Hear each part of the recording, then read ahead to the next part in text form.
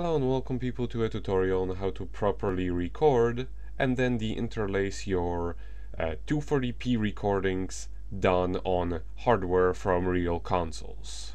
This mostly concerns consoles from 5th generation and prior, and if you're recording them on the emulator, not really necessary to do any of this. First of all, in order to avoid a lot of trouble, I will show off a couple things that you should make sure that are correct before you get around this thing. In Elgato in Elgato Capture, which I'm gonna be showing up because that's the one I have, you want to record from either composite or as video. Component does not work with 240p, sadly. So either one of these. Let's say yeah. Don't show this again, I know. Make sure to allow 60. The profile really does not matter. Make sure this is not, this is unticked, this is like this. And this, we also do not really want this. And click OK. I'm not gonna click OK because I don't want these settings, because I don't use as video to record anymore.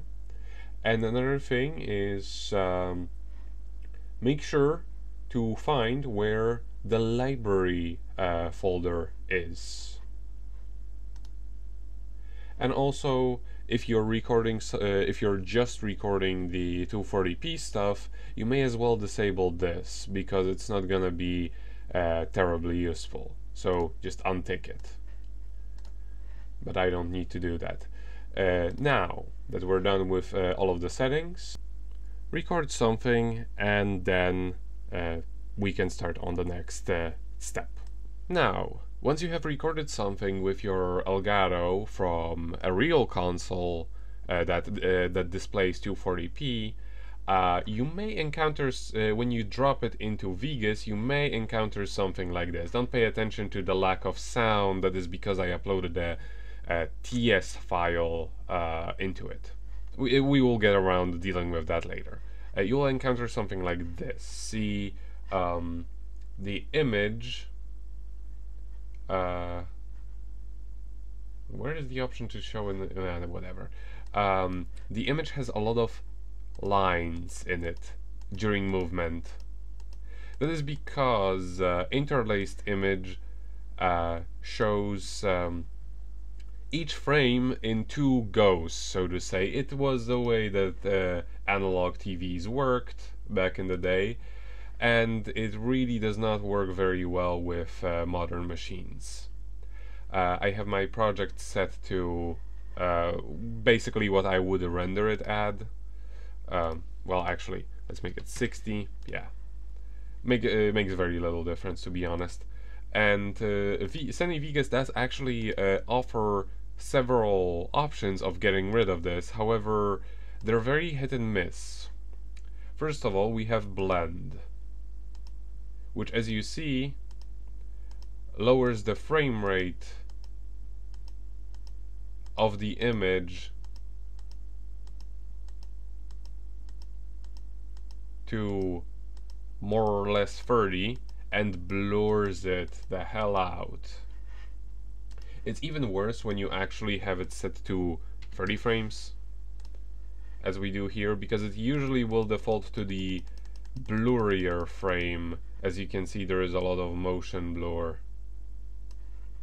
You can try to adjust it very slightly, but it's very hit and miss, and it will usually go out of order anyway. Yeah, like here I moved it by a frame and now it's all nice, but here again everything's blurry again. Not nice, not very nice at all. Now here we have Interpolate Fields. Interpolate Fields is has been improved in Sony Vegas for Sony Vegas 14, in that it will actually make the image in 60 frames. Let's see, 60, there we go. And every frame will be different. However, it's not an ideal solution because this way the image shakes a lot, and that causes a lot of issues once it's already uploaded on YouTube, because you can't count on the perfect playback to blend the effect of it shaking up and down. It's not particularly noticeable when you once you actually watch the video, but yeah, it's not ideal. So if you were to use this, going with 30 would be best. Sony VS14 also offers Smart Adaptive, which looks very nice. However, it lowers the frame rate to 30, and well, we don't really. We can do better. We can do better with HandBrake. Let me just get rid of this and turn it on, because we need to follow this step by step. Now remember when I told you to make sure where the library folder is? It's because that is where the TS files are stored. They are the purest form of recorded footage, and we want to use it for the interlacing. And before you do anything here, yeah, let's do this. I don't need this many. Let's add a new profile, and make sure that the profile you add is going to have the highest possible resolution that you could ever possibly need. New.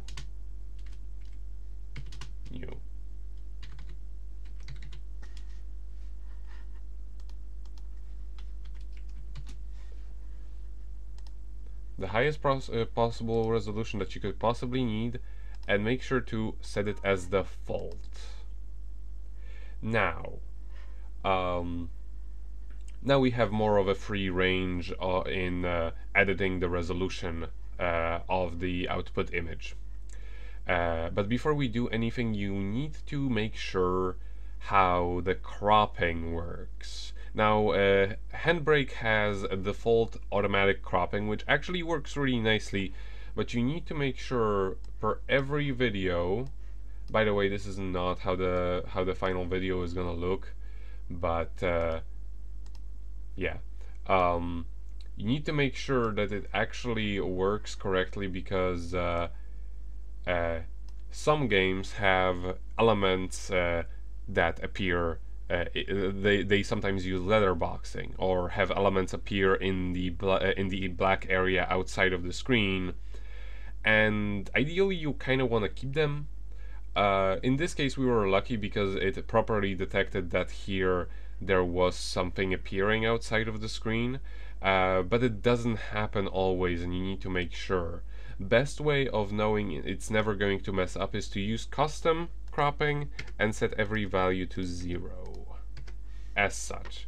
And now when it comes to size, we want to keep aspect ratio and make it the resolution that we want. Let's say 1080p, and it's going to adjust the width accordingly.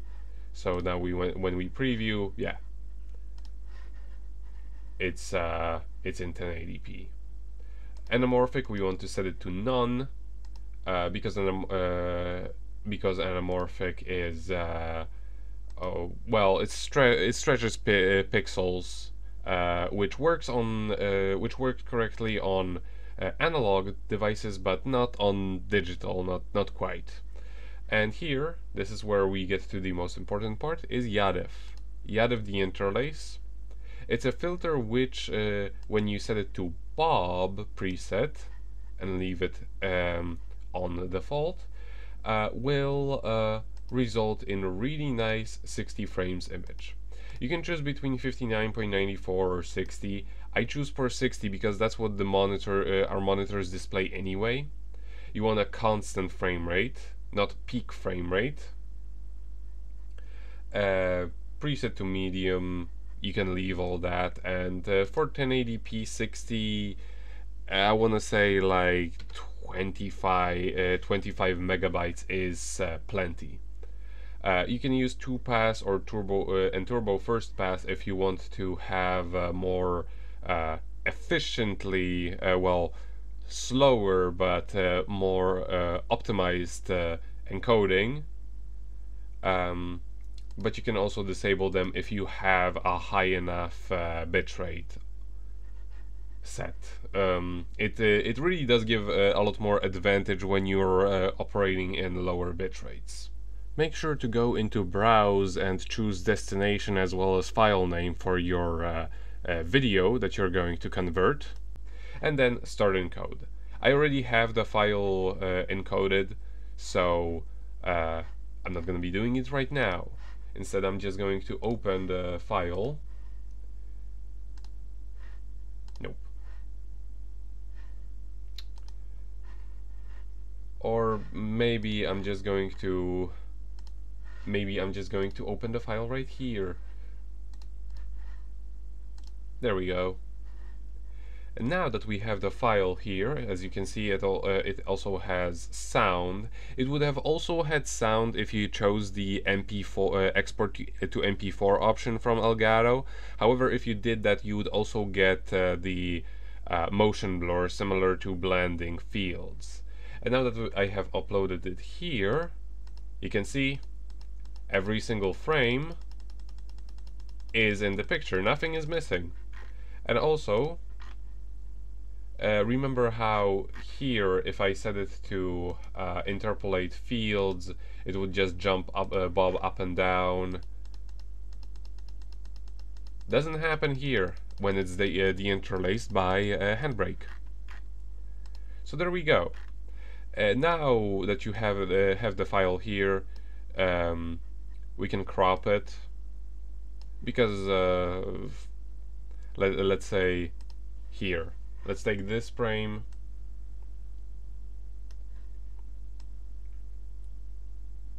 give or take like this.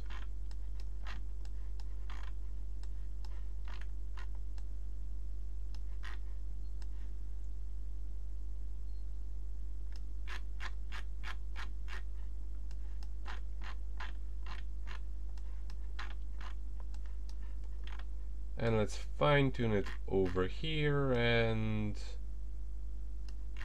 over here. There. This is as good as it gets.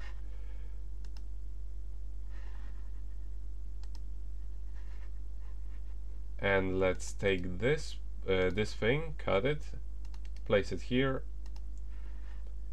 and now it's good. One more thing that you need to make sure once you upload one of these files is to readjust the brightness levels, because even if your file looks like the darkness levels are perfect on the recordings, they get brightened up once inserted into Sony Vegas. Now, how I generally do it is go equally on brightness and contrast side. So let's just make it 34 and 34 and see when it actually matches with the darkness on the outside area of the screen. So yeah, this looks like it's good. And then you mark this. You can, of course, do edits, split, trim start, and whatever else you would need to do, and then render it at whatever preset you would want to use. Generally, you also want to make sure that the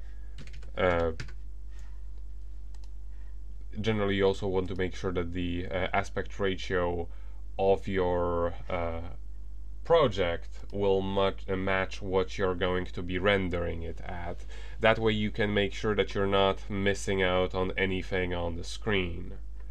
Let's say here, I already have a preset done, 1440 on 1080, 60 frames, 12,000 ABR, average bitrate, and that's good. Give it a title and render, and you're done.